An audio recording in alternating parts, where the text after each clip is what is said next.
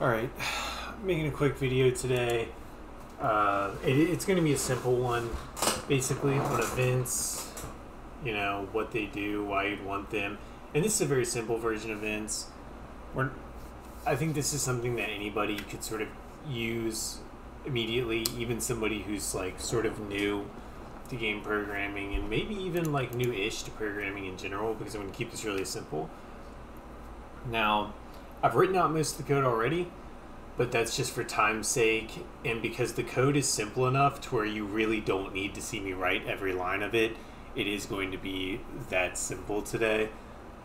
But why would you want events? Well, they help you decouple code. And what is coupling? Coupling is when you have sort of two classes. Like, for example, you have a player or main character class like we've made here, and I'll explain what I've done here in a minute. And say you had something like an input system where you were receiving input and then doing something with it, but in order for the main character and the input system to communicate with each other, instead of using events, you did this. You said, okay, well, the input system is now a field in my character class. Once you've done this, they are coupled together. Now, you could do this, and I'm sure in the past people have done this with some success, but it typically doesn't tend to scale very well. As more and more systems come into play, and your character has to be coupled to more and more things, and then there's like other things in the game that have to be coupled to those systems also, and everything ends up being wrapped around each other in a way that makes it really hard to grow the project, as opposed to just having events where like the input system will have an event, it'll fire off the event, and anyone who cares about that, whatever the input system just did, can just simply listen from that event, right? It also helps your code have less responsibilities, so it helps you avoid things like your character having a method that's like public input, right? And inside that method, he would poll for input and then do something with it. So it helps to separate responsibility out into separate classes, which simply do their part of the chain of events, right? You could have the input system take an arrow key, and then if you were doing like an entity component system or something, then you could have like a movement system say like, okay, I need to do what I need to do with this. And then you could have the graphics system say, okay, now I need to update where I'm drawing this sprite, etc., etc. Now, we're not going to do anything quite that complex today. What we're going to do today is quite simple, but I think it's going to demonstrate that point that you can decouple these classes, you can keep them separate from each other, and just have them listen for certain events that are happening. Now, the events we're doing today are simple enough to where I think you can get some immediate use out of them, but maybe I don't know that they would be useful for like a really massive project or something, but certainly they've been useful in my projects. Anyways, as usual, the information is just informational. You take it or leave it, you know. If it helps you, awesome. If it gives you ideas about something that maybe you could do, maybe there's something you could do similar but different, that's awesome too. Always trying to, you know, just help people get the brain working on how to make their code a little bit easier to read, easier to use, whatever. Now, all I've done here is I've set up a standard LibGdx project. If you don't know how to do that, it's really, really easy. Just Google it. And then what you get out of the box of the LibGdx project is basically just a desktop launcher. In this basic class, you can see I haven't even changed the name of it. I left it as the default name of my GDX game. Now, what I have done is I've made some classes and I've filled them in with some very simple stuff, and I've put them here. I've also set up my run configurations so that when I hit run, the game will run, obviously. That's really easy in a LibGdx project. Typically, if you don't want to make the run configuration yourself, you can just go here and hit run. But that's not necessarily what this tutorial is about. Anyways, let's talk about what I've done. Let's go straight into the events. Let's just talk about the events themselves, how they're created, etc. At a high level, we have a main character, we have an input, we instantiate them. Now in LibGdx you have to do this if you're going to have an input processor, which I'll talk about in a second. You have to set it as your input processor, and this is how you do it, so that LibGdx knows that you're using that as your input processor. But anyways, you see that we've done almost nothing down here, and that's the great part about this. You don't have to have like a player.update method that's being run every frame. You don't have to have like an input.update method that's being run every frame. All my render is doing is drawing stuff, and all that other stuff is being handled in the back. All that updating is being handled in the background by events, as you'll see in a second. And all we've done is we've instantiated these classes, and then we've said that the input system is going to have this event, and then we've added a listener to it, which is the MC's move method. So let's break this down. This is at the highest level, and let's sort of go straight into the events, right? So what is an event? Basically, it's really simple. This is the whole thing, and this is all it'll ever need to be, pretty much. So you have a private set, which we know a set is just a list that doesn't contain duplicates. No big deal. We know what a list is. Of consumers. If you don't know what a consumer is, it's a Java 8 construct for like functional programming stuff. It's really simple. It does exactly what it says it does. It's just a method. It's basically a class that has one method, and that method accepts some type of object, whatever you set that object to be. In this case, we're saying it's event args. So we'll go look at the event args class in just a second. And these are our listeners for this particular event once we instantiate it. And maybe if you wanted your events to do significantly more, you could have like subclasses of this event class that, you know, that are a particular type of events. But I found a generalistic event class pretty much works. You can add a listener, and you can broadcast or fire off the event to the listeners. I haven't even used lambda expressions here because I just wanted to keep this as simple as possible. I just have a hard loop that goes through all the listeners and tells them to accept the arguments. And that's all a consumer does. It has one method that accepts arguments. We'll see that in a second. Really simple. Hopefully y'all can see my text on the screen. It's big enough. But that's all a consumer does. You could Google this. Consumers are really simple. But anyways, yeah, we just have a set of consumers that will accept arguments if they have been set as listening to the event. Now the event args, super simple too. You have one object, that's your event arguments. I just made it a generic object so that we could put absolutely anything in here. I also have an overloaded constructor for nothing, so that the args will just be null, because you might have an event fire off that doesn't actually need any object, right? So here we go. Now how do we use this, right? Well, you have to make an event. So today I'm going to be showing an event through an input processor. If you've never used an input processor in LibGdx before, it's incredibly simple and is probably just like input processors in any game framework. Basically, this input processor, once you've implemented the interface here, you get all of these classes. And I know this seems intimidating because this is a lot of classes, but basically all this does is once you've set it as the input processor in LibGdx, right? Every time you click a key, click your mouse, do anything, whether you click your mouse, whether you drag your mouse, click and drag your mouse, move your mouse, scroll, key down, key up, do anything, this class is listening for that and will intercept it.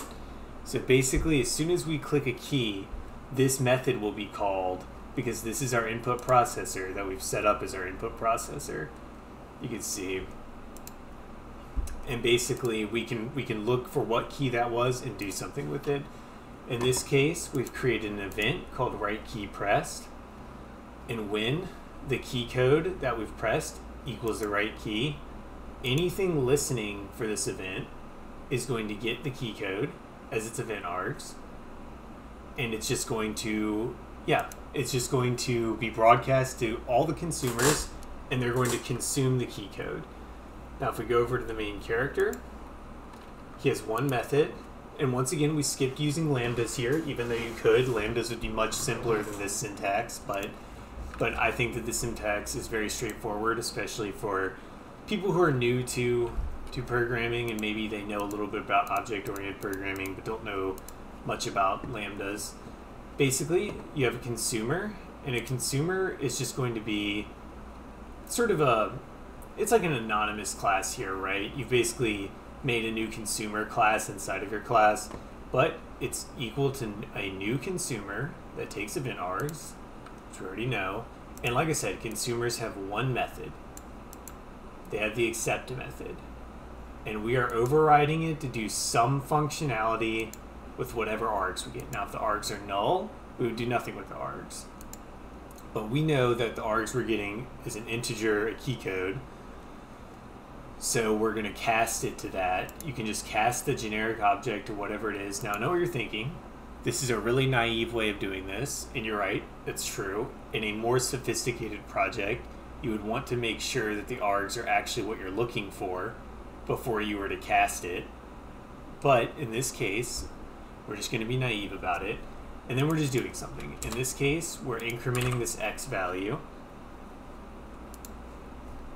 And then this x value is being used to draw this bad logic smiley face to the screen. So let's walk through this in debug mode, actually, so you can see. Now, we've made, so we know that here, yeah, let's just walk through this in debug mode.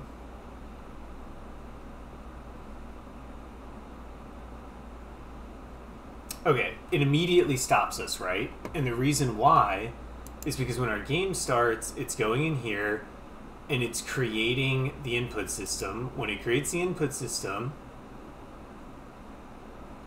it is creating this event, right? Because we create the event in the constructor.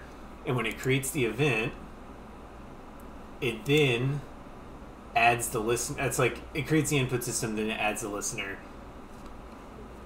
Cool. So we've been stopped here at add listener because we're now at this point in our code. It's creating the game and it's adding this listener.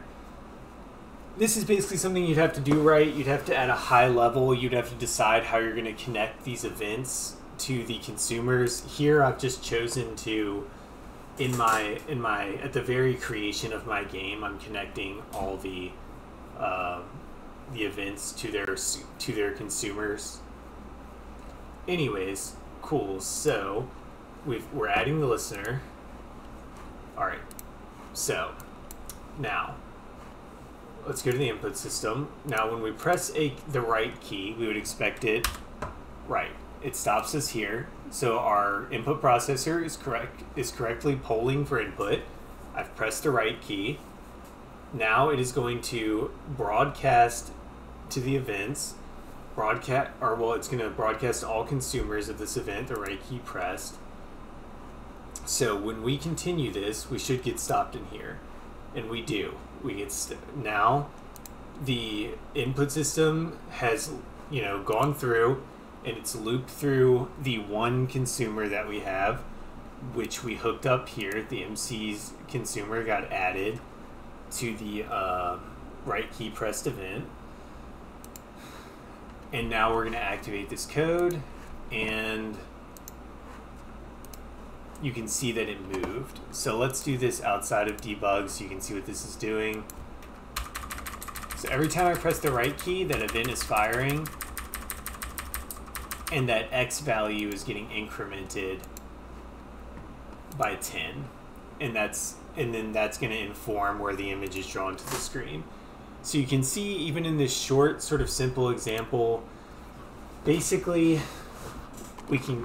our render method stays simple because there's no need to update the player. The player is being updated. The player's sort of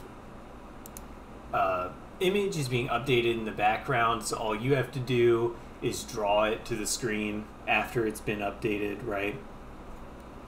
Now, you could find a more clever way to do this. Like I said, you can have a lot of interconnected systems, and you can make this however complicated you want. You could have the right key press. You could have it connected to like a movement system, which is connected to like a drawing system, which is like, you know, connected to whatever. Maybe you have a map system that informs the movement system as to whether it even can move, right? Because you don't want to move over top of lava or something.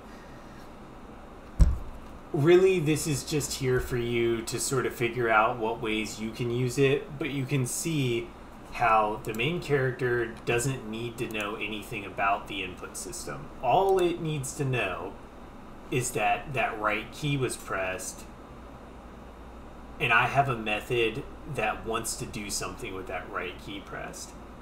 I